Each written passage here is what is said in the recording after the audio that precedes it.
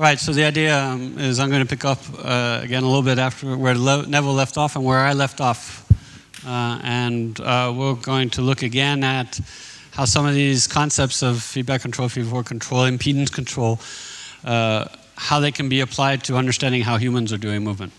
And so some of the experiments that have been done recently, much more recently, to address these questions. So to get us back into the things, if we're looking at this, I presented the equation originally, the question originally in terms of feed-forward control. You invert what you think your plant is supposed to do, you invert that, and you generate that to use that to generate your motor command. Feedback control says I don't need to know what the plant is going to, how it acts. I just measure where I am and compare it to where I want to be, multiply by some gain factor. And as I said, we can combine the two here. It's more explicit. This is exactly that. I can compute my best guess of what I think the motor system will do, invert that, and generate a motor command that way. And then on top of that, I can add feedback. It says you measure what really happens, compare that to what I want it to happen, and add some correction on top of that. So what you should understand is it's not one or the other. We can do both. I want to pick up just a comment here. There's another formulation of this. This is the way I just described it to you. But if we look at this, this is equivalent. Here, if you look at just this part, this is a feedback system. Okay, so I have what I want to happen goes in here, and I compare just as I said before. But on top of that, you can add in an inverse model here that will allow you to do feed-forward control. And this is, I think, what Neville was referring to as a virtual position, a virtual state, where it's not necessarily attainable. So now, this is no longer what I want here, this virtual equilibrium position. If you look no further, I don't know how to do that. If you don't look any further than here, this virtual equilibrium position is like your set point. It's like your desired trajectory. But it's not a trajectory I necessarily want to do. It's a trajectory that I've computed that will give me this desired trajectory knowing something about what the system will do. And yet I'll still be attracted to this virtual equilibrium point with these dynamical properties that will tend to stabilize my system. And so there are ways to, and these are mathematically equivalent at some level, and so you can imagine doing feed-forward control even though you have this intrinsic feedback system in your peripheral system. So now we're going to ask the question is, well, what can we use impedance for? Is it, okay, we can use it to move from one point to the other, but what I attempted to show you before is that you can modulate impedance as well. So we looked at the properties of engineering systems and said, okay, if I adjust the stiffness, I can do this. If I adjust the damping, I get this. Humans can do the same thing. They have the ability to modulate their impedance. How can I do that? Well, if I'm sitting here and all relaxed, I have a fairly low impedance. But the muscles have the property, if you activate them, they get stiffer. So if I'm sitting here and I co-contract my agonist and antagonist muscles, now my arm becomes more rigid. It's more stiff. So by co-contracting, I have the possibility of modulating the impedance. I also have the possibility of modulating impedance by changing the gains of the reflex loops. So if your stretch reflex says, if you stretch me this much, I'm going to activate my muscle by 10, that'll give me one stiffness. If I say now, if I stretch you the same amount, I'm going to activate my muscle by 20, now I have a stiffer system. Okay, so the human neuromuscular system has the possibility of modulating impedance. It also has the possibility of shifting the equilibrium position and doing feed-forward control. And so now the question I want to use to ask here is, can we use that to do disturbance rejection? Okay, and so for this example, I'm going to define a disturbance rejection in this way. Imagine now that I'm doing this trajectory following.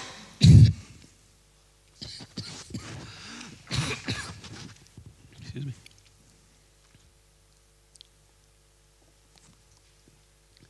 I would like the hand to follow this trajectory from this position to this position, a joint or what have you.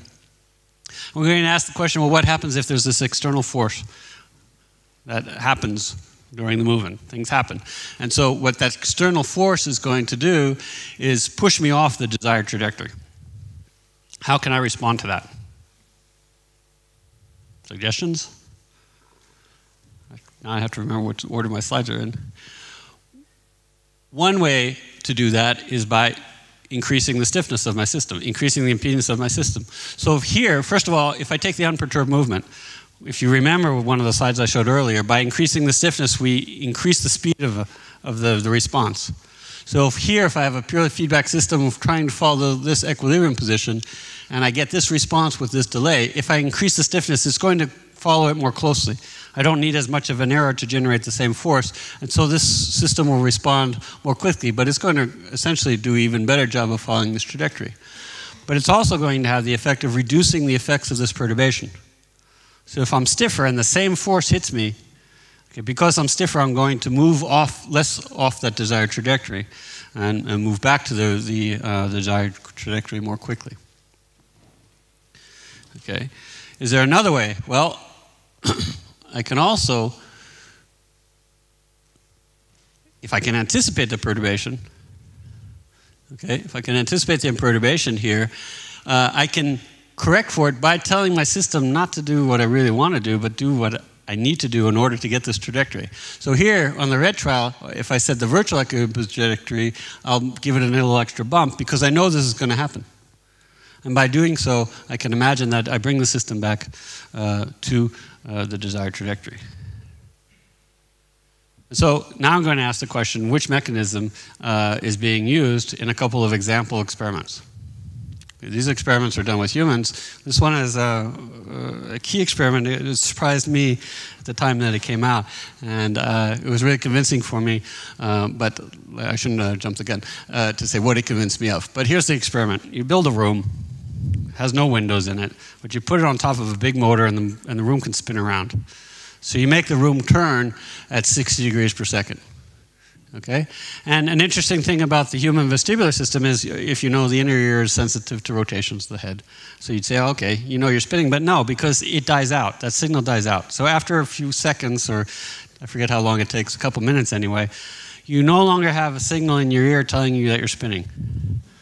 And you're sitting in a room that's spinning, so everything's moving with you, so you have no visual information telling you it's spinning. Okay?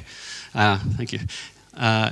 If you move your head, you'll probably throw up, and that'll tell you that you're spinning. But if you don't do that, you're pretty much in a stable reference frame as far as your sensory information is going. But you have this effect called Coriolis force. Now, who remembers what a Coriolis force is? Yes. So, because of the microphones, I won't ask you to do it. But Coriolis force is an interesting effect. If you're spinning around like this and I make a linear movement, the effect of the Coriolis force is to push you outwards. Okay? And the characteristics of the Coriolis force is proportional to the angular velocity, how you're spinning, the linear velocity of your hand here, okay, and times some factor, and it's the cross product. So it's perpendicular to the way your hand is moving.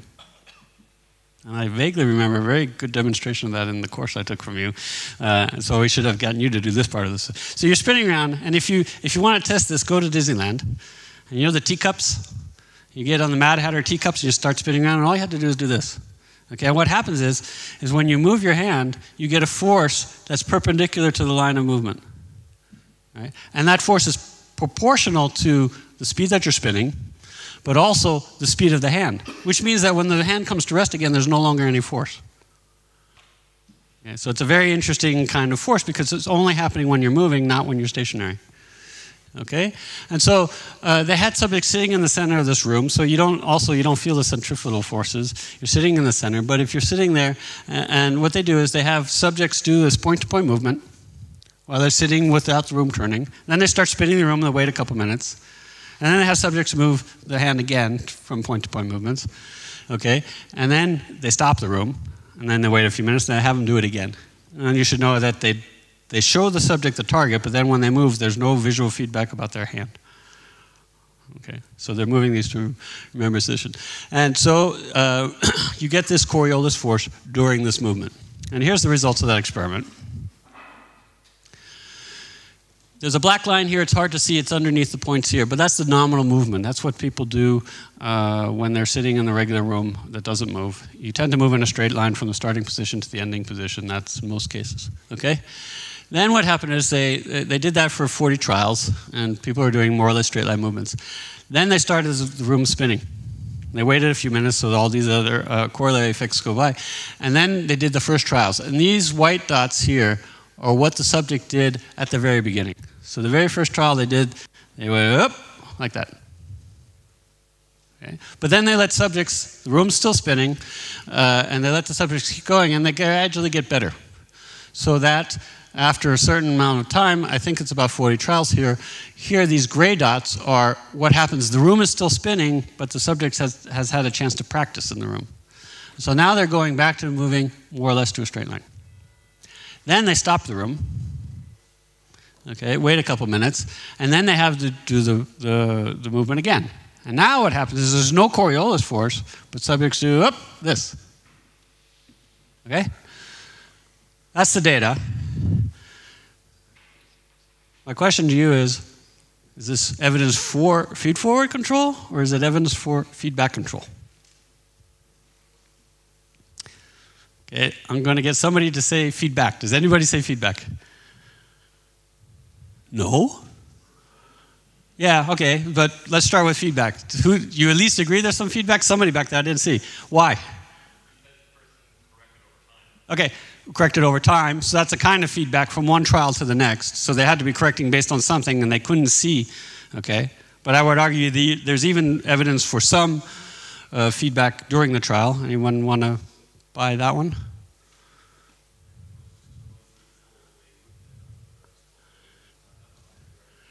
Right, so this little hook here, they started coming back to the right position. They didn't get to the final position, but they started coming back. And if you remember, the Coriolis force is only that way. So there was nothing in the Coriolis force that would bring you back. So some force generated by the arm started to bring the hand back. It just didn't get all the way there. So if you agree with me, there's some evidence for feedback control on this thing. So the answer is yes, there is, and it's both. So there's some evidence for feedback control, including correction of the hand towards the target. Now, is there evidence for feed forward? And the answer is yes, we already got that. So why? What are the arguments to say it's feed forward? One is you don't get all the way back, right? So if it was purely feedback control and I've stopped the hand, the Coriolis has disappeared. So there's no reason why the spring shouldn't bring my hand all the way to the final position, but it didn't. Now we could argue about maybe there was some friction somewhere that we didn't take into account, but still, there's some evidence that they didn't generate, they got this force going this way and they didn't generate enough force to come back. There's this learning effect, and then there's this after effect. The after effect is this is what happened when the room stopped moving. This is the first trial they said, oop, and they did that. And for me, that was the strongest evidence that these subjects are adjusting the virtual trajectory, and then you can see that here, is as what we said earlier, what they did was they computed a feed-forward correction. They anticipated the perturbation. They computed a change in the desired trajectory, which wasn't what they really wanted to do. But because there's the perturbation, the hand ends up doing what you wanted it to do. And then you take away the perturbation. We stop the room from moving. And what happens is now you get this effect in the other direction. Right? The subject has compensated by planning a trajectory that goes a little bit to the left, and because there is no perturbating force, it ends up actually going to the left. So this is an experiment that convinced me that it's not just equilibrium point control. Okay, I don't think anybody ever really said it was, to be honest. But if you take it from a sort of a servo point of view, it's quite convincing that subjects aren't just blindly planning a trajectory and hoping that the system will get there. They are planning the trajectory and a virtual trajectory that can help them to overcome certain perturbations. How soon after was the experiment done when the disk stopped spinning? I forget the details. I can find you the paper, but I think it's a couple minutes. Do you remember? I was one of the subjects, and the details are that the room is sped up slowly, so you don't know that it's spinning unless you move your head and then you get sick. And similarly, you slow the room down and you don't know that it stopped spinning, and you do the tests right after. I think it's like 2 minutes speed up, 2 minutes slow down. Because I've read, after your vestibular area saturates, that when you stop, you'll feel like you're rotating in the other. That's right. But this is, You're saying they were changing the rotational velocity slowly, so you might not get that after effect. But I believe they would have waited. These guys are experts in vestibular. They study vestibular system. I don't know what got them to study our movements, but it's a good thing they did. But they would have known just to wait until those transients died out. So, but I don't know that. But we can find the details in the paper. In fact, the paper's on the reading list, I think. It's maybe the one I don't have legally, though, so maybe it's not available.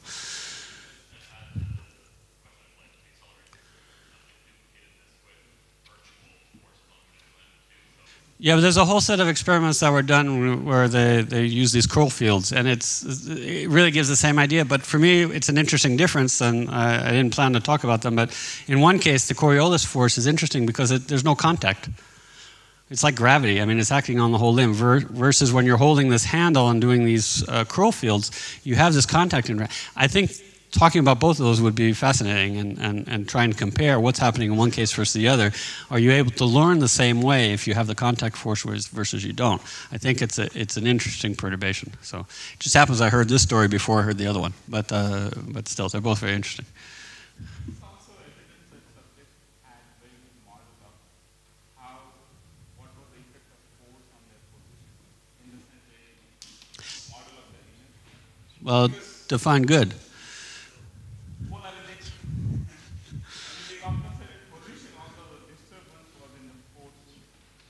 Yeah, but look how long it took them. Okay, so I want to say, I don't mean, what's good? I mean, they got it in the right direction. I didn't see them going off in the other direction. But on the other hand, maybe it's a gradual thing, and so I don't know. I think there's probably people here who know a lot more about the learning aspects of that. What's going on here, and what does that mean in terms of how good the system is? Yeah. It's a little bit amazing for me why the subjects don't overshoot over the, over the normal zero behavior. Like they don't do something a little bit like strange to explore and then come back, after that. Yeah, and I didn't do the experiments. Wasn't even subject. I couldn't tell you all the details of what goes on here. Whether there might have been some overshooting behavior, I don't really know. But that would be a good question to ask them. How is it that they're finding precisely? It looks to me here that they're gradually getting to the right answer and they won't go any further. But I think if I understand your question, maybe in another case they might overcompensate one trial and come back, and I don't know anything about that, but it sounds reasonable to me that that could happen in other situations. Okay, so that's one experiment that I found to be very interesting. Here's a second one, and Etienne is here somewhere? Still? Yeah.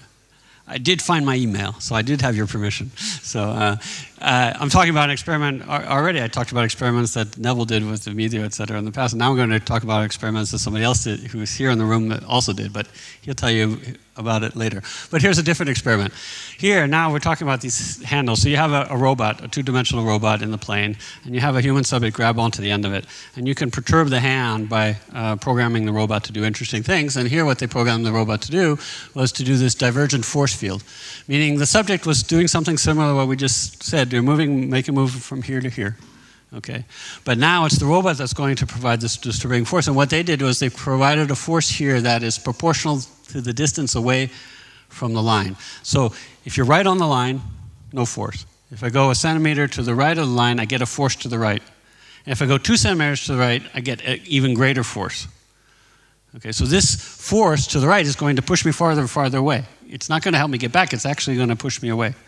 It's an unstable force. On the other hand, if you go to the left, if you go a centimeter to the left, you get a little bit of force still to the left. You go even farther to the left, and you get even more force to the left. So this is an unstable divergent force field. And so what they did was they had subjects move first with the robot turned off. They're just moving the robot in and out. Okay? And these are the kind of trajectories that they get. Okay? And then what happens is they turned on this divergent force field, and what they see happening is some of the trials go to the right, some of the trials go to the left. And then you can see after a certain amount of practice with the robot doing this divergent force field, this is what happens. You get some nice straight trajectories. And then they turn the robot off again, and there's no divergent force field, and this is what happens. And so I'm going to ask you, did I put the green square? What's going on here?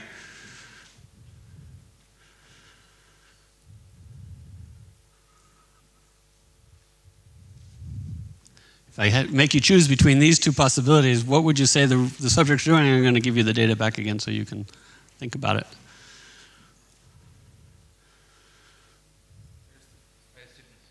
Sorry? Higher stiffness.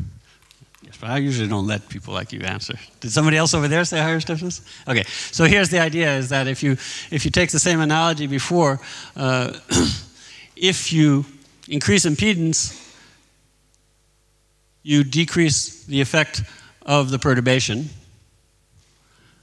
And there's some evidence for that here. If you imagine that they're increasing impedance, now they will compensate for this perturbation. Okay, so they'll do a better job of staying on the straight line. But removing it doesn't generate a compensating movement. Whereas if you do a feed-forward one, you're trying to guess which way the perturbation is going to be. If you know which way it's going to be, you expect to see this after effect. And again here, when they turned the robot off, there was no evidence of after effect. So the idea here is that the subjects were, in response to this divergent force field, increasing the stiffness of their arm in order to reject the disturbances from the external device. Okay, and what was I going to say? Why did they do that? Why did they not do what the subjects did with the Coriolis force? It's unpredictable, exactly.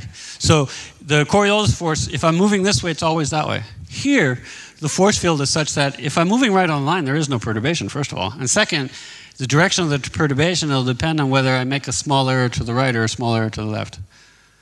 And unless the subject could know that, they wouldn't know in advance whether they need to generate an extra force to the right or to the left. After effects much better than after them, right? Then what's the time period between these two? I don't know. Etienne? What was the time period? I don't know. What's the question? Maybe after 1 day or even 1 hour, something might. This is over the period of minutes, right? Or not? Yeah. What's the time scale of the practice? And so. Yeah, I mean, it's short. I mean, I think you're saying it's not over days. It's over minutes. It's over a reasonable number, small number of trials. And these guys can tell you more about that stuff later. Okay, but it's short. It's not huge. Okay, yeah. Does that answer your question to that level of detail? And then you guys can talk more about that later. So in both cases, it's a force perturbation. This is position dependent. The other one was velocity dependent. Wouldn't that explain it? Yes and no. I mean, there, the faster I do it, I have greater perturbation. To be honest, we could do something similar with the velocity dependent force. here. We had at the beginning. The only reason why we trained is that we want it to and not. But in any way, the proof as well is they also measured the stiffness. I'll let them talk about how they did that, but you know, what I was trying to say is the point is if you can anticipate, you might expect them to increase their stiffness. What we see is we see no after effects, and we see even to some extent, you might argue, although I don't know if you can justify this statistically, is that there's even less variation from trial to trial here than here, meaning that would be consistent with a higher stiffness as well. And they went on to measure the stiffness, and they could show that stiffness increases, and it even increases selectively along the dimension that's important. Yeah, a quick thing. So I think one of the things I was wondering was whether we shouldn't talk about learning scenarios as the question of whether these things are learnable or not, or how easy is a particular force field or disturbance learnable or not. I agree with you, but I think that's a better discussion with him because his title is Learning Impedance, and I didn't want to talk about that. All I wanted to do was get to this point where he's saying is, to summarize, we can see how combined feed-forward and feedback control forces can be useful for controlling trajectories. Okay, feed-forward correction is useful when you can predict it. So the Coriolis force, I could predict it, therefore I could generate a new motor command that would compensate for it. When it's not predictable, then feedback impedance correction is important. And so this is the conclusion I want to get to before handing back over to Neville, I think, is the next slide, is the brain can use both of these mechanisms by specifying equilibrium points, virtual equilibrium points, and impedance, as well as, or maybe even instead of forces, as a robust method of control.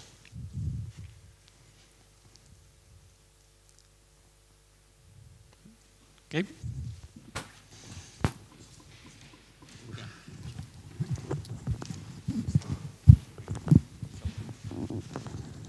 Any questions while we're trading computers? So you're saying that it is unpredictable, the perturbation, but it is somehow something like a quadratic term which just forces you to right or left. Do you have any idea if we replace that by just random left or right vectors in each side? It will, the subjects will behave the same? What I know about that is, I remember some experiments that even predate this by Musavaldi and Neville, I'm sure, was involved, where they actually did that. They looked at the posture, they looked at two-dimensional stiffness of subjects holding a posture. And then, first of all, they measured their stiffness by making displacements. Okay, I can talk about that more in detail, but essentially they're trying to measure how much, what is the impedance of the limb by measuring, by imposing static displacements and measuring the restoring force. And then they said, can you get humans to change that, modulate that? And with what I remember the results are is what they did was they shook, they did an oscillation movement of the robot handle in one direction. With the idea is then, could you see that subjects would get stiffer in that direction? And the answer was no, which is interesting because that's what made these guys' paper so interesting, is because at that point they weren't able, nobody had been able to show that you could change the shape of the stiffness field. That if you're 2 times stiffer this way than this way, and you had this perturbation, you still are 2 times stiffer this way than this way. What you did see was that the stiffness goes up in all directions, but it went up equally in all directions. Okay, so to get back to your question is if you just vibrate them, maybe it's not the same thing as having an unstable stiffness field, a divergent field, like you said, a quadratic, or something that gets stronger the farther away you get. That has a certain property of stability. That environment is intrinsically unstable. So therefore, you could see these modulations of stiffness to make the coupled system stable again. Whereas if you just oscillate them, well, if I just let the handle do this randomly, I won't go very far. Okay, I may end up moving, but I won't go very far. And there was little evidence that the subjects were finely tuning their impedance. There was someone right behind you, and then, yeah. So, if I understand you correctly, you say that it's not feed-forward control if you increase your stiffness, because you don't see any after effects or anything. But you don't see after effects in the trajectory itself, but you would see after effects in EMG activity. So why couldn't you just say, I know exactly what the perturbation is. If I don't keep it on a straight line, it's going to knock my arm off the rail.